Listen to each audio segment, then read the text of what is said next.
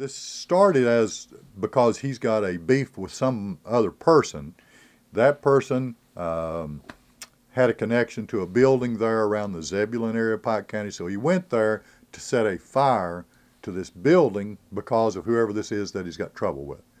Unfortunately, Maranatha Bible Church had a van parked nearby, and also another man had a truck parked nearby, and he also set fire to those items. The significance of all this is second-degree arson carries up to 20 years in prison, and because he has been previously convicted of a felony, he's looking at a life sentence actually. So the consequences of his actions are very, very severe. He could get up to life in prison for what took place over there.